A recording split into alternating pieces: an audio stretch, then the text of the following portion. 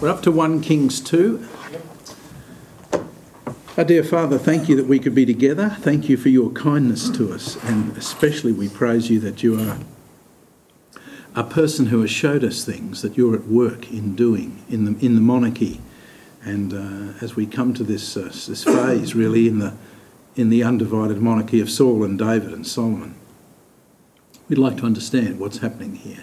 And we ask that you give us wisdom in Jesus' name. Amen.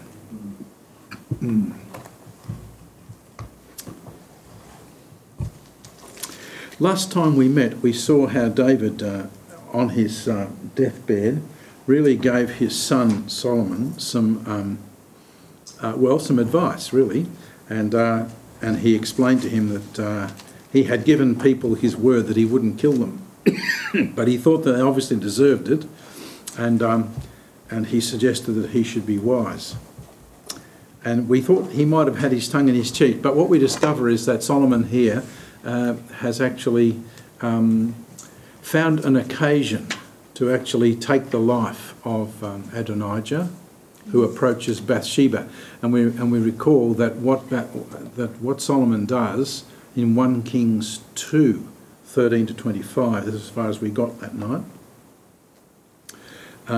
is that he understood that Adonijah had approached through his mother, Bathsheba, and had used her relationships with the king to get his own way, and he took that just as a manipulative thing, and so he has undone him and he's put him to death. We're picking up 26, 1 Kings 2, verse 26. Abiathar, the priest of the king, said, "Go to Anathoth, to your own field, for you deserve to die, but I will not put you to death this time, because you carried the ark of the Lord God before my father David, and because you were afflicted in everything with which my father was afflicted." And so Solomon dismissed Abiathar from being priest to the Lord, in order to fulfill the word of the Lord which he had spoken concerning the house of Eli in Shiloh. That's a long way back in 1 Samuel 2. But you remember that was the prophetic, the prophecy was that they would lack a man, and that there would always be someone who was dying young in their family. Now the news came to Joab, for he had followed Adonijah, although he had not followed Absalom. So, in other words, when Absalom had revolted, we take it that Joab had got into that through Adonijah, so he's loyal. Joab fled to the tent of the Lord and took hold of the horns of the altar. And it was told Solomon that Joab had fled to the tent of the Lord, and behold, he is beside the altar. You see, he, of course, is looking for mercy. And Solomon sent Benaiah, the son of Jehoiada, saying, "Go fall upon him." And so Benaiah came to the tent of the Lord and said to him, "Thus the king has said, come out." But he said, No, I'll die here." And Benaiah brought the king word again. "Thus spoke Joab, and thus he answered me." The king said, "Well, do as he's spoken, and fall upon him and bury him, that you may remove from me and my father's house the blood which Joab shed without cause. And the Lord will return his blood on his own head, because he fell upon 2 men more righteous and better than he, and killed them with the sword, while my father David did not know it. Abner, the son of Ner, the commander of the army of Israel, and Amasa, the son of Jether, commander of the army of Judah." You remember that were the cases. And you remember in both cases David distanced himself from this political act. "So shall their blood return on the head of the Joab and on the head of his descendants forever. But to David and his descendants and his house and his throne may there be peace from the Lord forever." So Solomon's already talking as somebody who is understanding David's dynasty is now going to go on forever. And as we've said, this is the reason why it moves to a succession by son, because formerly it's been by anointing, but in this case it has been just simply that succession. "And the king appointed Benaiah the son of Jehoiada over the army in his place, and the king appointed Zadok the priest in the place of Abiathar." So this is a changing of the guard, most certainly. It's also mopping up David's issues, and the king actually finds ways. And here's the next, and this is the next example. So these 2 chapters are telling you how this mopping up is taking place. Now, you remember Shimei? Shimei was the guy who cursed David and called him baldy and threw dirt on him when Absalom's rebellion was taking place. And David pardoned him and was gracious towards him. And you remember we said that the circumstance was that David himself wasn't sure if God had deserted him either. And so he was wondering if Shimei was right. And so it wasn't as if he was saying, oh, well, there you go. You know, that's not right. The answer is he didn't know if it was right or not. So here's the way it works. The king sent and called for Shimei and said to him, build for yourself a house in Jerusalem and live there, and do not go out from there to any place. For it will happen on the day you go out and cross over the brook Kidron, you will know for certain that you shall surely die. Your blood shall be on your own head. Shimei said to the king, the word is good. As my lord the king has said, so your servant will do. And so he lived in Jerusalem many days. So he's confining him to the city. It's a form of essentially pretty much it's a form of confinement. Came about at the end of 3 years that 2 of the servants of Shimei ran away to Achish the son of Maacah, king of Gath, and they told Shimei, saying, your servants are in Gath. Shimei rose, saddled his donkey, and went to Gath to Achish to look for his servants. And Shimei went and brought his servants from Gath, and it was told Solomon that he had gone from Jerusalem to Gath and had returned. So the king sent and called, and he said, did I not make you swear by the Lord and solemnly warn you, saying, you will know for certain on the day you depart, go anywhere, you shall surely die. He said, the word which I have heard is good. You said, the word I've heard is good. You took it, okay. Why then have you not kept the oath of the Lord and the command which I've laid on you? The king also said to Shimei, you know all the evil which you acknowledge in your heart, which you did to my father David, and therefore the Lord shall return your evil on your own head. But King Solomon shall be blessed, and the throne of David shall be established before the Lord forever. So do you see what's happening here? He's cleaning up the old, but actually he's asserting the blessing on his own throne. So the king commanded Benaiah the son of Jehoiada, and he went out and fell upon him so that he died. This is code for killing him. And thus the kingdom was established in the hands of Solomon in the view of our writer. The kingdom is established and it's solid. And there's a justice with Solomon's carried out. Yes, there is. Solomon is prepared to wait, and he's prepared to give a man a confinement base. If he breaks it, well then he reaps what he sows. And so what Solomon is actually doing, isn't it, is, it's true, when he does break it, and he does says, you did this to my father David, that's true. But it's not for that reason. The actual immediate reason is, you promised, you broke your promise, and this is now how it's going to be. And so for this reason, what we're seeing is that our writer understands that Solomon has established himself, and he's established himself by justice in an immediate setting, although there are old things to remember, but they are not for that reason. That's not the immediate contemporary reason. And so the kingdom is established. Now we're going to try and look at just how he tries to consolidate, because it's his consolidation practice which is his great undoing.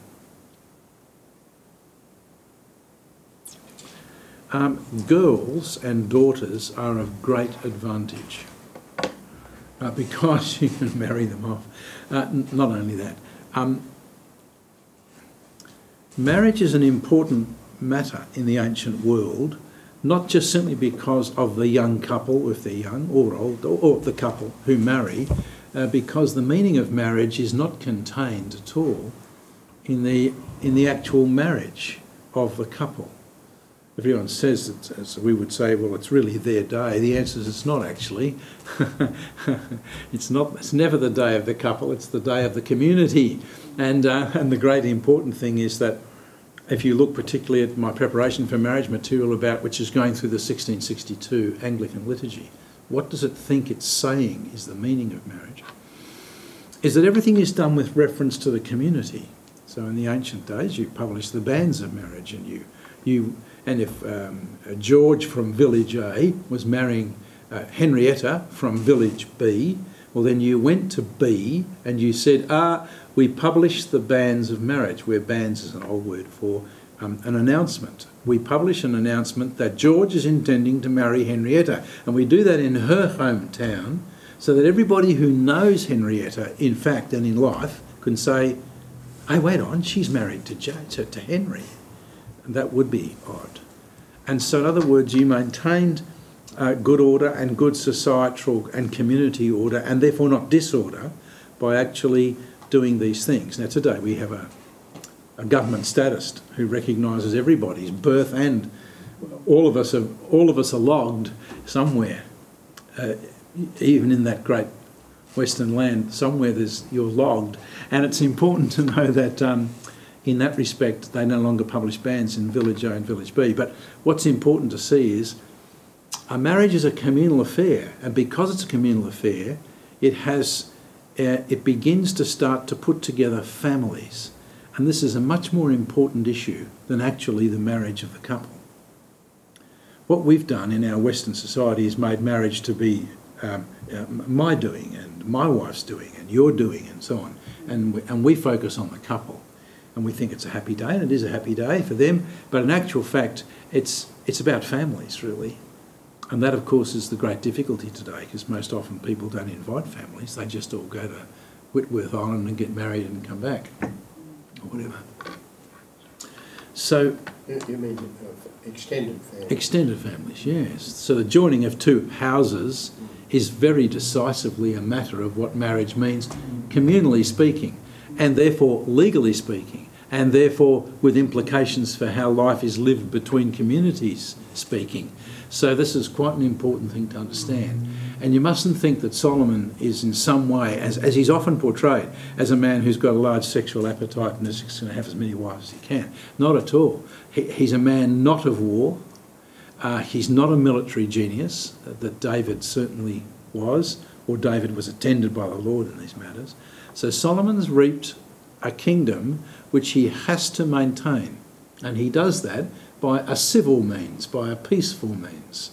Now, it turns out to be a problem to him because marriage also opens a door into a relationship. But we'll come to that.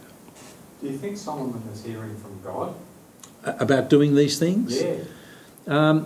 Well, he's certainly doing things that are legal, peaceful, and are cementing alliances between hitherto non-joined, families. So yeah, he's finding a way to do it which is acceptable to the Gentile nation as well as to the Jewish nation. The trouble is he's going to marry outside in his own people, and that's going to Pharaoh. Yes, he's going to cause a problem, and so what's happening is we're losing sight of the fact that God is saying to the people when they first began and entered the promised land, you will not intermarry with. I mean, this was, such a big deal at the time, and think of Phineas, think of the plague, think of all those things. God had done some pretty serious things. Well, now Solomon is now raising an issue of. Now, do you remember? This is why it's important to do this preamble, or we're just not going to see the issue.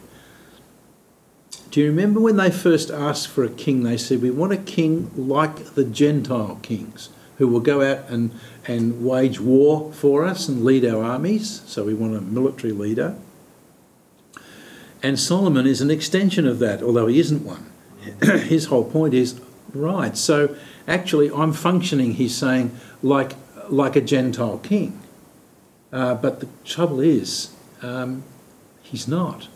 He's a Jewish king. And he's coming out of a setting which is the promised land in which they've lived. So this is going to undo him in a way. It seems quite sensible, but it's actually not wise. So in chapter 3, he marries Pharaoh's daughter to form an alliance.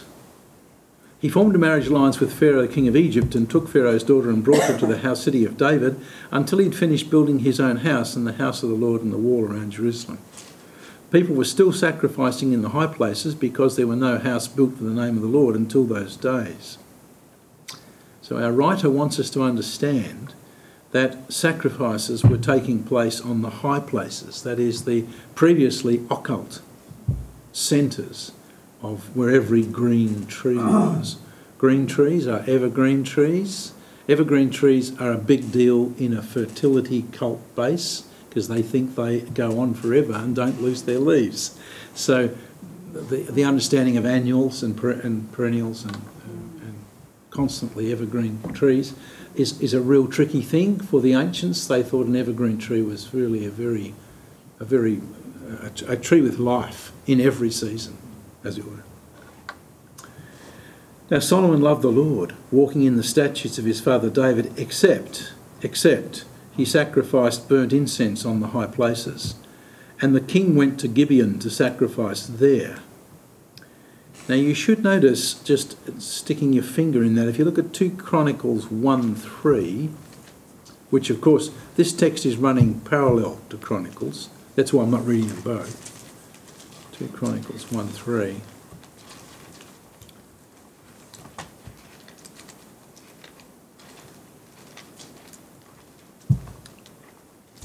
You'll notice that Solomon and all the assembly with him went to the high place which is at Gibeon, for God's tent of meeting was there, which Moses, the servant of the Lord, had made in the wilderness. David had brought up the ark from God from Kiriath Jearim to Jerusalem, but the tent of meeting is still in Gibeon. You just need to know that, or you might wonder why he went there. Turning back, the king went to Gibeon to sacrifice there, for that was the great high place. See, this writer doesn't tell you it's where the tent of meeting is, but it is, according to the chronicler. And Solomon offered 1,000 burnt offerings on that altar. It's a lot. In Gibeon, the Lord appeared to Solomon in a dream at night, and he said, "Ask what you wish me to give you." Now, this is a very rare event when God actually says, "I'm open for asking." Now, there's a couple of other places where it happens, but it's in this case, God is obviously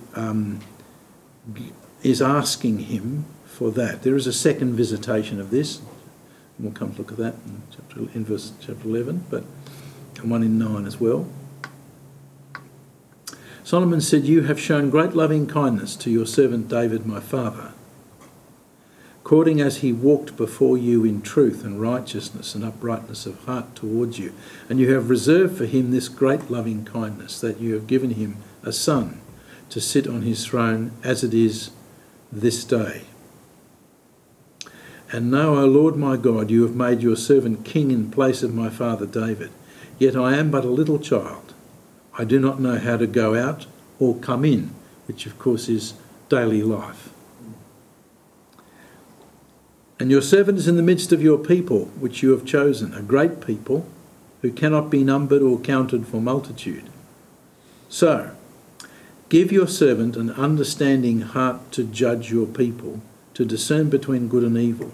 For who is able to judge this great people of yours?"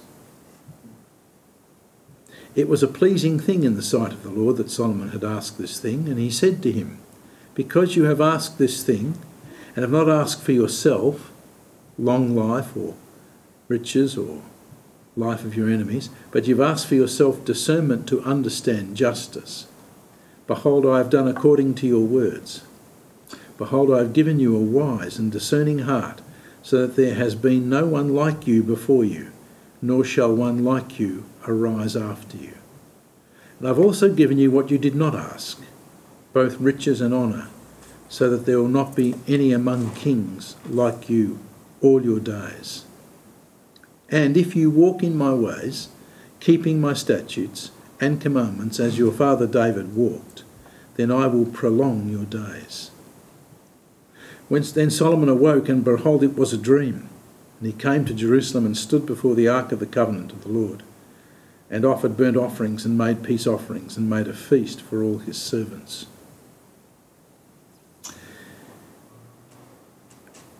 Do we have any sense that he knows he ought not be doing this in a high place? Well, we don't know that.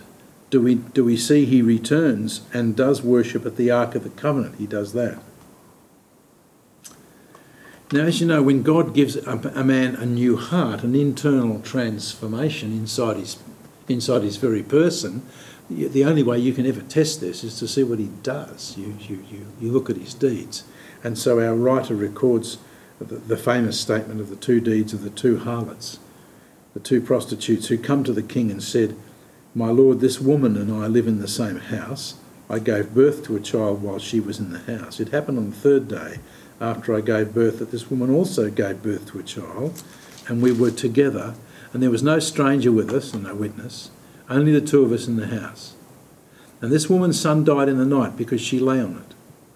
And so she arose in the middle of the night and took my son from beside me while your maidservant slept, and I laid him in her bosom, and laid him in her bosom, and laid her dead son in mine."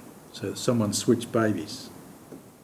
"When I arose in the morning to nurse my son, he held he was dead, but when I looked at him carefully in the morning, he wasn't my son whom I had born." The other woman said, No, for the living one is my son, the dead one's your son. But the first woman said, No, the dead is yours, and the living one is mine. And thus they spoke before the king. Not an easy question. No witnesses, no third base. And so Solomon gives an answer which will exploit the serious reasoning from one. He will discern. The king said, "The one says, 'This is my son who is living,' the other son is dead. The other says, 'No, your son's a dead one, my son's a living one.' The king says, 'Get me a sword.' So they bring him a sword, and he says, 'Divide the living child into two, and give half to the one and half to the other.'" So this is an existential wisdom, a wisdom of the moment. It's an important problem to see that there is no morality issue where you propose something absolutely crazy and seemingly odd.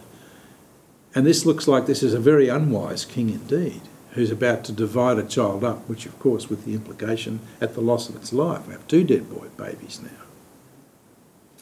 Well, the woman whose child was a living one spoke to the king, and she was deeply stirred over her son. She said, "Lord, give her the living child, and by no means kill him." The other said, "He shall be neither mine nor yours, divide him." King said, because see, the other one has said, this is the judgment of the king. But the king hasn't made a judgment. He's put forward a judgment to flush out who's... Yes. And the king said, "Give the first woman the child, and by no means kill him. She is his mother." When all Israel heard the judgment which the king had handed down, they feared the king, for they saw that the wisdom of God was with him to administer justice. And remember, to administer justice doesn't mean to give people punishments. It is to actually settle disputes.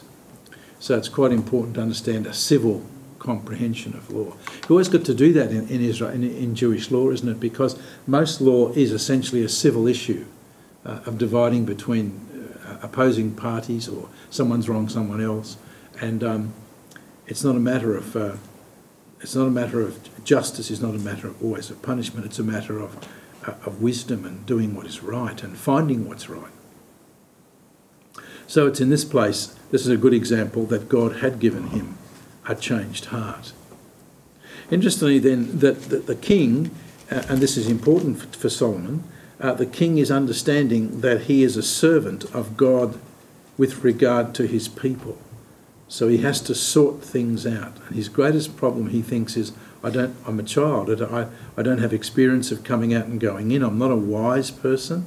I'm not very astute, and I'm not a man of the world who's got a lot of experience. I just need some wisdom, and this is the sort of wisdom God gave him. By the way, this opens up an important idea for us. Sometimes God does something towards us which we think is a final statement, because we think all of God's statements are final, whereas in actual fact they're not at all. They're designed to test us, and then our response to that will be the thing which he was seeking. And it's a very important thing to recall in dealing with God, particularly in our life, because we're dealing with God who's ongoing with us all the time. And so there's nothing final happening. I mean, on the great day, when God does make judgments about people, it's final. It's a final moment. No one will gainsay it, and no one will change it.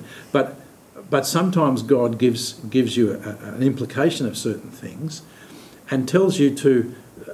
Often, when we have a mind to do certain things, we do it, and we think God is with us, and then He exposes that really we've got our own agenda, and then we think, oh, was this really the Lord? Did I discern it right? The answer is He let it run, and then having seen your own self better, well, then we're now in a place to say we won't do that anymore. A classic place is where we begin to pray about some matter where we don't have much idea, and we pray as according to what we think is right. And then halfway down through the track, we suddenly discover our prayers are changing. And we've stopped praying the thing we first began, and we're now praying another thing. And that's because God has taken us where we are and started with us and let us go on talking and praying about it, but He's taken us to somewhere else. And then our prayer changes in response to that. This is going to be quite an important development. And when you mentioned God testing us, that's totally different to the statement God tempting us. Yes, because it's true, all tests of God are a test to see if you'll do what He would call what is right or true or appropriate. But all tests often involve a temptation to not do what is appropriate as well. So the testing side is a testing side from God's side of His people. If you said to God, what is your mind about this? It is to discover what was in your heart. A good example is when God took them into the wilderness. Remember, He took them. He said that I took you into the wilderness to test you, to see what was in your heart, to expose your heart. And lo and behold, I found out a lot of things. I found out that you're not really very reliable with me. So the wilderness was a place of testing. Now the same is true in the Gospels. Jesus is taken into the wilderness by the Holy Spirit to be tested. But actually it says to be tempted of the devil. But a test and a temptation are simply the same action from two sides. The devil is out to tempt us so that we may fall over. God is out to test us so that we may triumph and do what is right. We are the meat in the sandwich, and our issue is, what shall we do? Are we under strong temptation to do what is wrong? A demonic movement? Yes. Are we under a strong exhortation and test to do what is right? Yes. A Godward movement. So in all of the testings of people or the temptations, there is a double-sided position to take. But the character of God is such that He tests, and the will of Satan is such that he tempts. Because he has a mind about God Himself, which is to make us fall over. And there's a growing element too. It's a growing. Yes. Holiness, I suppose, holiness, righteousness. Yeah, that it grows. And we move from one step to another and we don't go back. We're always on the increase of godliness. If we choose what is right, it will lead us to increasingly choose what is right, and to increasingly choose what is wrong will lead us to increasingly do that. You go down a path by a series of sequential steps, which are, and you often see that with people's lives, isn't it? You see people who've lived godly lives, they sustain, and then there are people who live wicked lives and they just go further down the track, and they seem almost to be inexorably going down there. The answer is, it's telling us that decisions of will are decisive for the way in which the experience of sin draws us into a place where we can be taken over by it. So would you consider Abraham offering Isaac as one of those tests of God? It's not a final statement, it's a test to see his response. I agree, yes. It's a place where God said, do it, and he said, ooh, all right, and didn't understand. And then when he got there, he did understand that God wanted to know his heart, that now I know you trust me. So yes, it was a test of God, and it looked wrong. And you see this a lot when, well, you'd see it with Solomon. Someone would actually, standing behind Solomon as a local elder, would have said, this is dreadful. What sort of a king is this? We're going to cut up a baby in half. Hello. I mean, this is nonsense. This is hardly wisdom. But actually it flushes out the...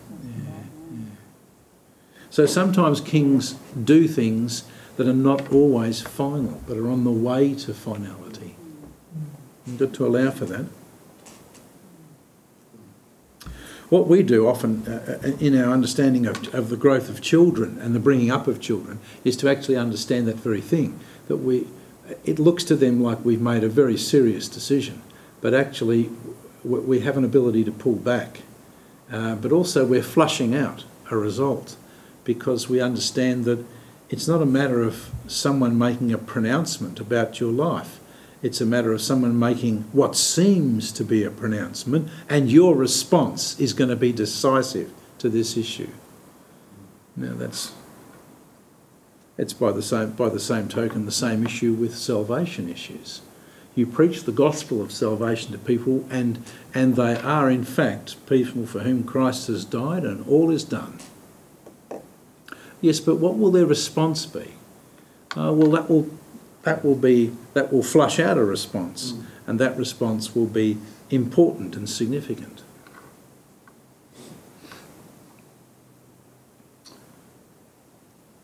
Chapter 4, the King Solomon was king over all Israel, and these are his officials. There's a big long list of them. I'm not going to bother you with that. But notice in verse 20, Judah and Israel were as numerous as the sand on the seashore. So they're getting abundant. They're eating and drinking and rejoicing. And he ruled over all the kingdoms from the river, that would be in this case the Tigris-Euphrates complex, to the land of the Philistines, that's to the Gaza Strip, and to the border of Egypt. They brought tribute and served Solomon all the days of his life. So Solomon inherits this enormously expanded Davidic kingdom, and then he consolidates by his technique of diplomacy. And it says they brought him tribute, that is to say, they were prepared to yield to his authority. His provision for one day was 30 cores of fine flour and 60 cores. They're telling us what a core is somewhere here. You'll probably get someone with the Bible will tell us that. 375 bushels. 75 bushels. And then we go to 375 bushels. 13.2 kilolitres. That's what Wonderful. I was about to apply to the ancients among us about a bushel and go back to that. A bushel, as I understand it, is a unit of volume. You got 3 bushels to a bag of wheat. 3 bushels to a bag of wheat. It was around about 180 pounds. Okay. So it's about 60 pounds per bushel. Converted into kilograms. Yeah. Very good, Ian. Thank you. 3 bushels to a bag of wheat. And so bushels about 60 pounds. Oh, Okay. Yeah. This presumes, anyway, this is a lot. Now, this is an important problem, because do you remember when they applied for a king to have a king, do you remember that Samuel said, now I want to tell you, kings are expensive. And they'll run you short of money because monarchies are a very expensive business. Well, here it comes. So he had dominion over everything west of the river, from Tipsha to Gaza. Over all the kings west of the river, he had peace on all sides around him. Judah and Israel lived in safety, and every man under his vine and under his fig tree. You need to remember that. That's a comment of Jesus to Nathanael. I saw you under your fig tree, meaning I saw you at ease. I saw you when things were good for you. And from Dan to Beersheba, all the days of Solomon. And he had 40,000 stalls of horses and swift steeds, 12,000 horsemen, and those deputies provided by King Solomon and all who came to Solomon's table. Each his month they left nothing lacking.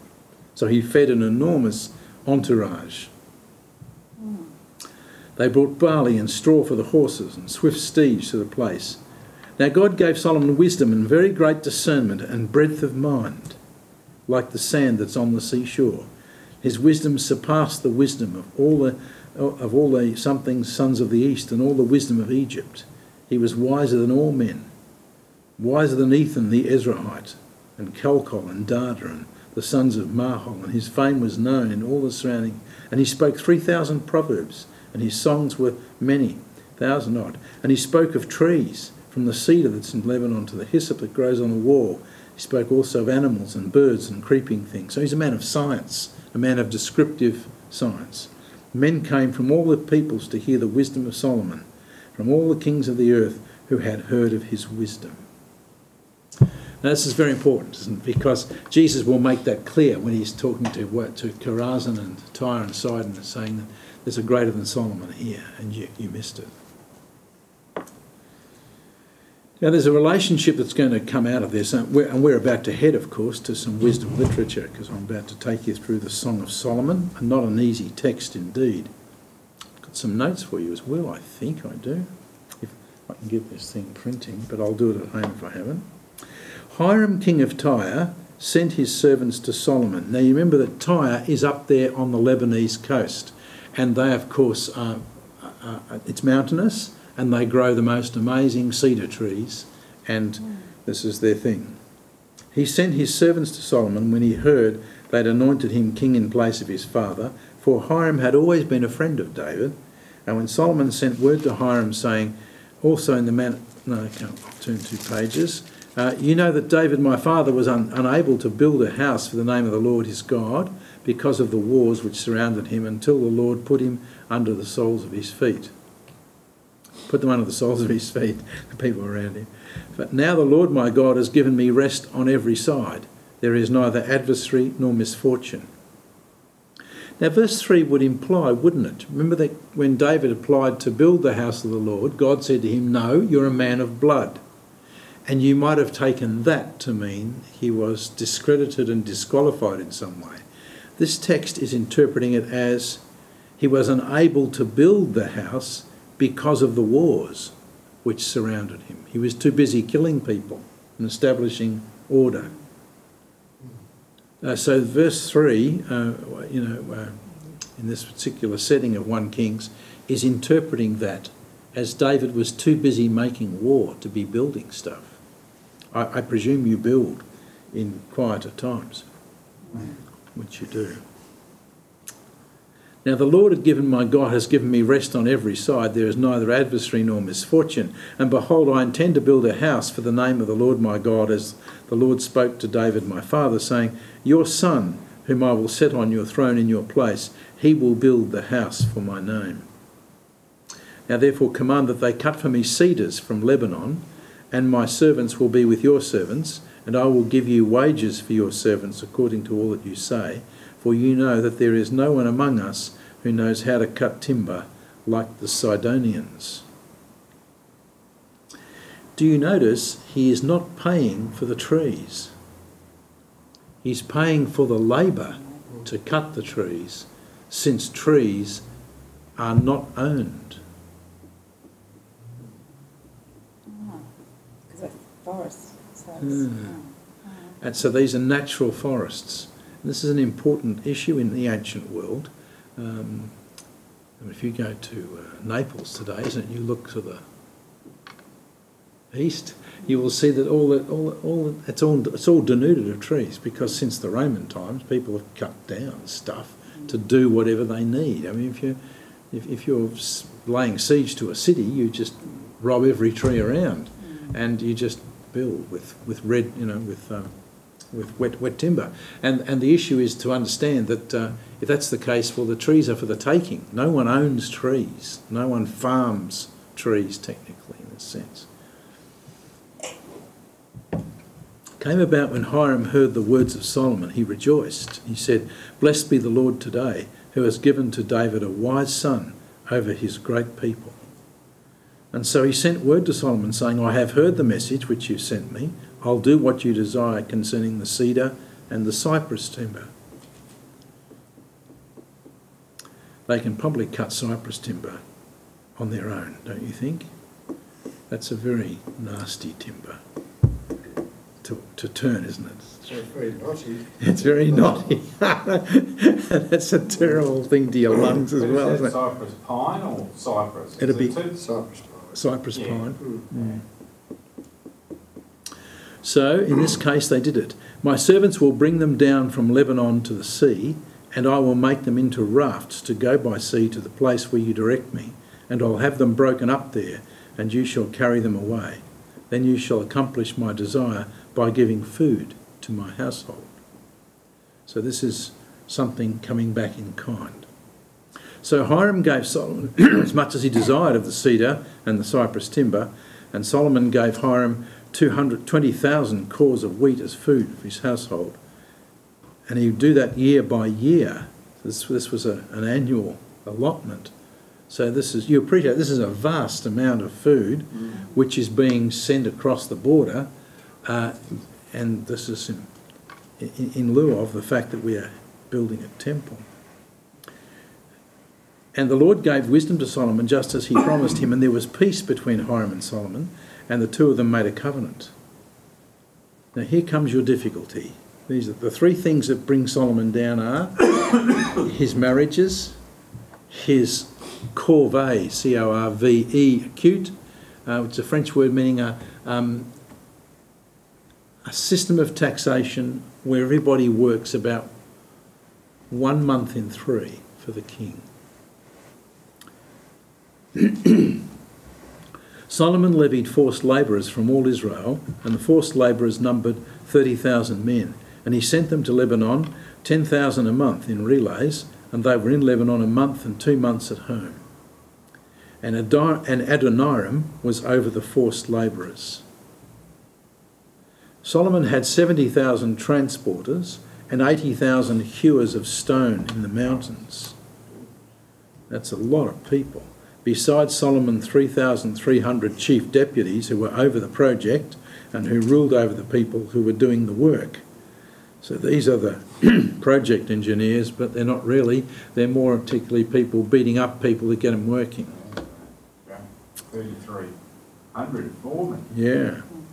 Then the king commanded, and they quarried great stones, costly stones, to lay the foundation of the house with cut stones. So Solomon's builders and Hiram's builders and the Jebusites cut them and prepared the timbers and the stones to build the house. So this is how things are done in the ancient world, isn't it? It's just massive numbers of people. It's brute labour, and you go and get the people who are experienced to do what? In the 480th year after the sons of Israel came out of the land of Egypt, now that's the first date you've got in this book. That's a very important date. The 480th year after the sons of Israel came out of the land of Egypt, in the 4th year of Solomon's reign over Israel, in the month of Ziv, which is the 2nd month, that he began to build the house of the Lord. So our writer is understanding something. Tell me what's being put down just in these verses. There's something very important here. A major issue is the building of the house of the Lord. This is the first temple, if you will. And this first temple is now given a date. You've been given almost a chapter, well, almost a full chapter on how do we manage it. It was a big enterprise, and it was a very important house.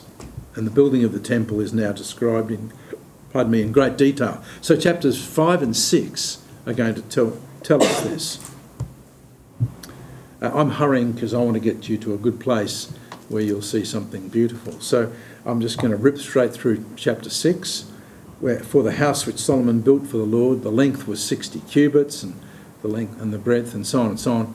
And the house he made windows with artistic frames, and against the wall of the house he built stories encompassing the walls of the house around, both the nave and the inner sanctuary, and thus he made side chambers all around. Verse 7, the house while it was being built was built of stone, prepared at the quarry, and there was neither hammer nor axe nor any iron tool heard in the house while it was being built. So this tells you that what they've done is that they've cut their timber and they've cut their stone to precision. And then they've brought it to the site and assembled it without doing that. Now, why is that? Do you remember there's an issue here? God is actually saying, when you make me an altar, you make it out of stones you find on the ground. You pile them up, but you don't hammer them, you don't shape them. I don't want an altar of mine which is got man's skills on it. I don't want that. I don't want it. Now, this is a compromise. This does have man's skills because it needs to fit together like a jigsaw puzzle and be stable and true. And the issue is that they do the work away from the building. So it goes up just by assembly. I often think of it like, as I see sometimes in pictures of, is it the Amish people or others, the people who build these barns. They all cut their timbers and mortises and tenons, and the men turn up with trays out of carts, and the thing goes up in an hour or two because everything's pre-cut, and it's an assembly job, and it's done like that. I suspect this is the way of it. So he built the house and finished it, and he covered the house with beams and planks of cedar. So the cedar is the facade, and the stone is the strength. He built the stories against the whole house, each 5 cubits high, and they were fastened to the house with timbers of cedar. Now the word of the Lord came to Solomon, saying this, concerning this house which you're building, if you will walk in my statutes, notice how this goes, and execute my ordinances and keep all my commandments by walking in them, then I will carry out my word with you, which I spoke to David your father. And I will dwell among the sons of Israel, and will not forsake my people Israel. So Solomon built the house and finished it. And then he built the walls of the house on the inside with boards of cedar. From the floor of the house to the ceiling he overlaid the walls with wood, and the floor of the house was cypress. He built 20 cubits on the rear part of the house, and the boards of cedar from the floor to the ceiling, and he built them for it on the inside as an inner sanctuary, even as the most holy place. And the house that is the nave in front of the inner sanctuary was 40 cubits long. A cubit is a elbow to a tip, so that's roughly, 18 inches, a little less probably, depending on but it's fairly consistent with a sample of men over the years, because this distance seldom changes, even for a big man to a small man. I guess it would for a small person, but there it is. The house is in the nave in the front. Cedar on the house he prepared in a sanctuary, and then he overlaid that with gold.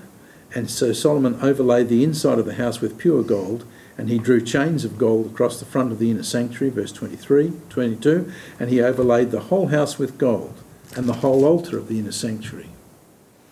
Then he carved, do you notice, cherubs of 10 cubits. Both the cherubim were of the same measure and the same form, and the height of one cherub was 10 cubits, and so was the other. And he placed them in the midst of the house, and the wings of the cherubs were spread out, so that the wing of one was touching the other, and their wings were touching each other in the centre of the house. Now you could understand this, couldn't you, if you read Isaiah 6, that I saw the Lord in the temple, and the cherubs had their 2 wings touching, and with 2 he covered his face, and with 2 at his side, 6 wings, and with 2 he flew. This is a picture. He carved the walls of the house around about with carved engravings. He overlaid it with gold in the inner sanctuaries. The entrance was made of olive wood, the lintel and 5-sided doorposts. So he made 2 doors of olive wood, and he carved on them carvings of cherubim and palm trees and so on. Notice that the doorposts were essentially a pentagon. They've got 5 facets, it would seem. In the 4th year, the foundation of the house of the Lord was laid in the month of Ziv, and in the 11th year, in the month of Bul, which is the 8th month, the house was finished. So he was 7 years in the building of it. Now, in the ancient world, this is a pretty fast movement, and this is a vast arrangement. And you appreciate that. A pharaoh would spend the whole of his life, having his pyramid built for his tomb, so that at a vast cost and with just endless labour has been happening. Now, we're about to now to see chapter 7. We'll actually give you the lowdown of what the temple is doing with regards to what's inside it. And there'll be a sea. A sea is a great big basin of water, which is enormous. It's big as this room. And this was for washing, because Solomon is obviously understanding this is the central place where worship is going to take place, and there's going to be just so much activity here. And so he's got cedar on the walls. He has cypress on the floors, which is a harder wood than cedar. And it's important to notice that all this is beautifully done, and he's got some very clever people to do the work. So if you look at chapter 7, you would notice that we're now seeing something which is mirroring the tabernacle as it came off the mountain. So we just want to make sure that we understand this is a purpose-built building. It's not something some architect has designed for fun. And do you remember what it was in the early days? There was a Holy of Holies with a curtain. And then there was an outer side, this is the tabernacle, in which there was the laver, and there's a preparation and a burning place. And then there was a more outer section, or outer porch, in which Gentiles could come actually, and here the people would gather. And into the holy place, and then the Holy of Holies once a year, once per annum. And remember we said this is a place where God is present but not gettable too much. And this is, as you know, in the wilderness, this has got poles with purple sides, and it all disassembles, and you pick it up. People carry the poles, people carry the fabric, and the thing is set up, and all the things that are inside it. But once it's set up, this is how it works. Now the temple is actually running to this, except that we have a nave, we have a big area, and then we have not buttresses, but we have stories built up on top of it. So the temple is actually looking something like this, with 5 cubits up the side and a big entrance place. So it's a big building, and it's important to know it's a big building by ancient standards, and it's a very rich and beautiful building, and it's stacked full of gold. This becomes a real problem towards the end of our section of the Kings, because a certain king shows people what's inside.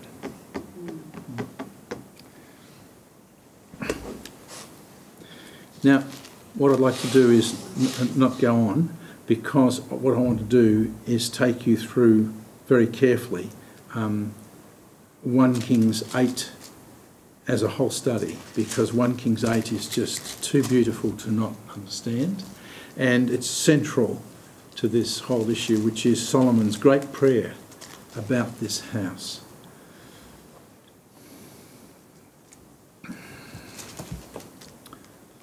Let's take a break here, I think, and just notice that what our man has established for us quickly is Solomon's wisdom. He's cleaning up and establishing the kingdom, which is the code word for all past matters are sorted. There is a matter of wisdom, then there is this matter of building of the house, and there is this alignment between Hiram of Tyre and Solomon himself. And so we're actually working something up here.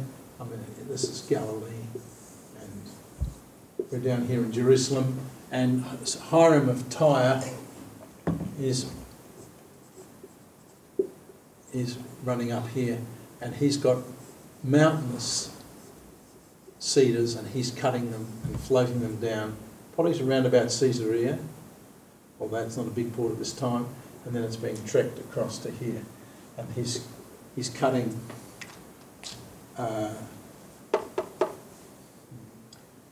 stone from quarries and bringing them together. I think the stone is mainly limestone in this part of the world, so it's not difficult to cut as to, it's a soft stone, but it would be cut very accurately, and they'll be massive, big mass. Interesting to know how they sawed up all the logs, because it's a lot of wood. It's a lot of wood, isn't it? It's a lot of wood. I imagine they worked a pit method. Yes. Yeah. Smooth it off. And then smooth it off.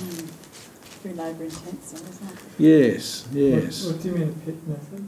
The pit method is something which was used in this country, wasn't it, to make sleepers out of jarrah and hard things. Yeah, yeah. There's a man.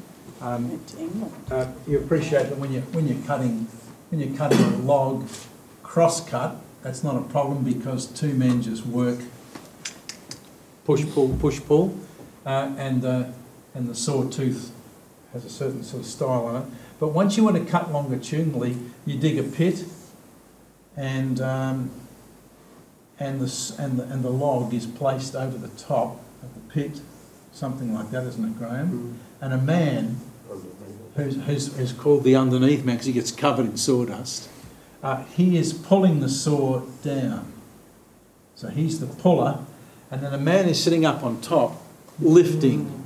And so these men, they get a rhythm up. This is their trade, and so a man straddles the log, and they pull the saw back and forth, and then move it through the log and cut a longitudinal plank.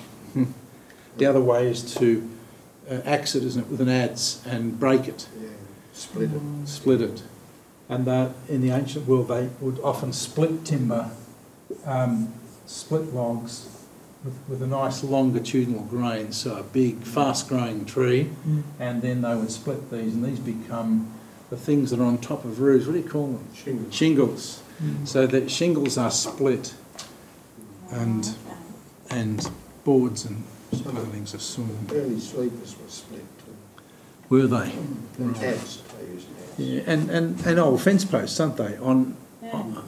Those old fence posts on your farms, they would have been split, weren't they? Split. Because you can often see there sort We of... used to cut fence posts out of jam trees, Yeah. you know, on the, you get jams. You remember that, Graham? Jam We used to cut trees. that jam, well, that was the name of the tree. They had all these different jam posts. I suspect the acacias they talk about was something like jam, you know, because jam is very Hard? resistant to aging or rotting and white ants. Amazing timber. Okay. And when you cut it, it's beautiful raspberry jam. Really? Colour. No, the colour is dark, like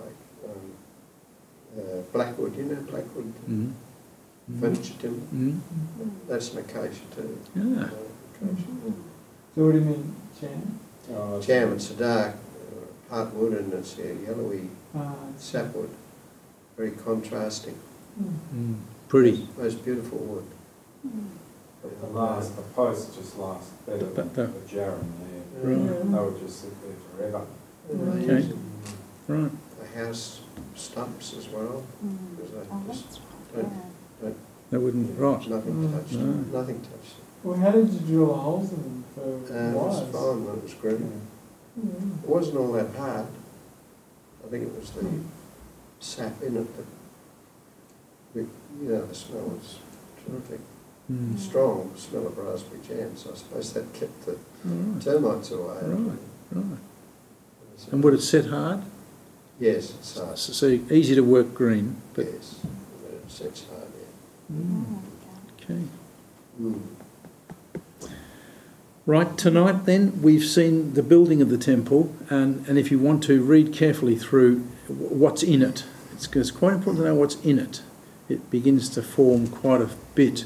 And by the way, it will form the picture of God's house in the minds of, as we shall see, Solomon will be very careful to state God doesn't live here, but he will cut some fine distinctions in his prayer. But what's important is to see that if you said, what's our God like?